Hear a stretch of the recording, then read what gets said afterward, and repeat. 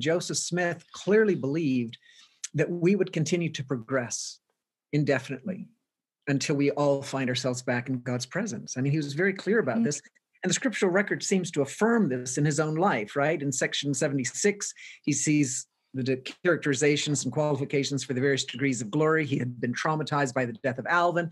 When it comes to the terrestrial kingdom, he reads or hears, right, that's where the honorable men of the earth who died without a knowledge of the gospel would go. And it seems clear by context that he would have assumed, thank goodness, Alvin is at least in that kingdom. But then in section the shock in 137, a few years later, and he uses the word amazed. I think this is a wonderful thing, that the prophet himself finds himself amazed to see Alvin in the celestial kingdom.